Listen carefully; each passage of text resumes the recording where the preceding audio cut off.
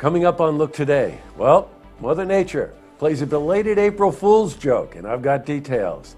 And fewer DWIs mean less funding for checkpoints. More on that coming up. And the Great Upstate Boat Show took place this past weekend in Queensbury. It's all ahead on Look Today.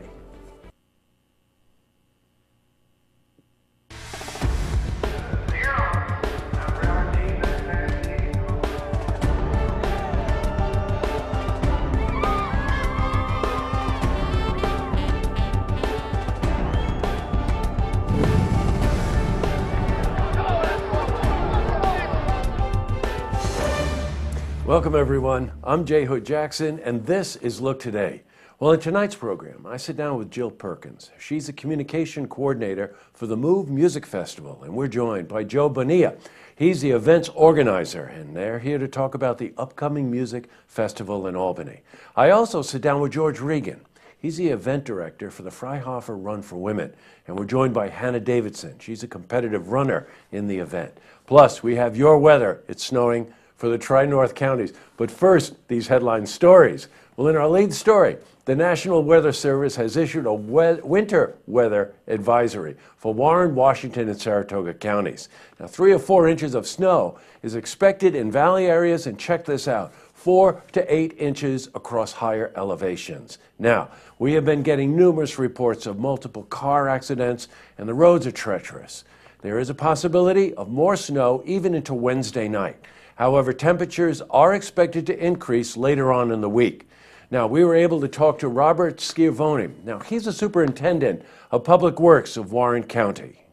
The way I always said it, and I said it before, and I'll say it again, up in North Country, you don't take your plows off until June, and that's really what it amounts to. Till June.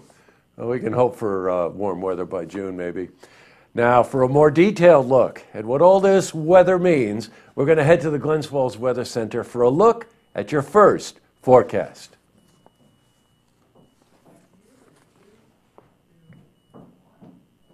In other news, I think it's only reasonable that we talk about a boat show.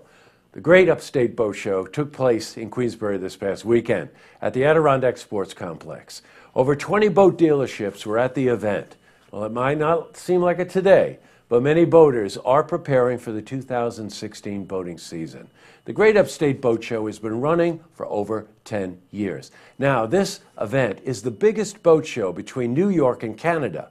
And this was a great opportunity to receive information from professionals about boating in the area. We spoke to Roger Finney about the boat show. Well, obviously, we've got the Great Upstate Boat Show going full tilt here. There's a big crowd in today. Yesterday, all 3 days have been great traffic. Back to the news. Well, here's a catch-22 for you.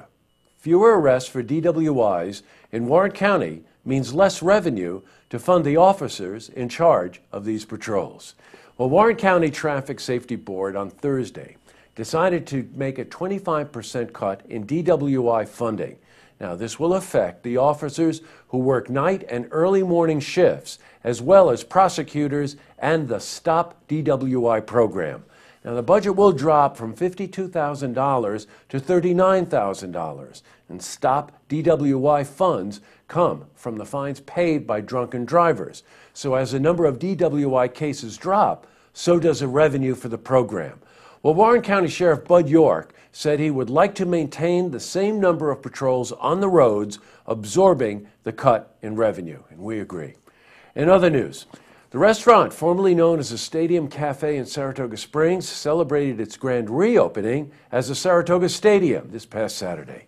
The establishment, located on Broadway, will remain a sports bar. The new owner is Saratoga Hospitality. Now, they also own Max London's restaurant and Mrs. London's bakery in Saratoga.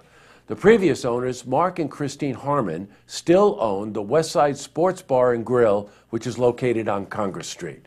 Well, the new owners will continue with the concept of the restaurant, but plan on revamping the menu to reflect higher quality. Well, NBA All-Star John Starks was at the reopening ceremony to enjoy the new atmosphere, and we spoke to him about the event. I love it. I love it. You know, it's a great place to come and obviously get some great food, but the atmosphere, you know, TV's all around, so you can't help but enjoy all the sports entertainment that they have on the TV. So I'm looking forward to just sitting down and really, truly enjoying this Final Four. Well, up next, I sit down with Jill Perkins. She's a communicating coordinator for the Move Music Festival, and we're joined by Joe Bonilla. He's the event's organizer, and we're going to talk about the upcoming music festival. You want to see this interview. Plus, I also sit down with George Regan.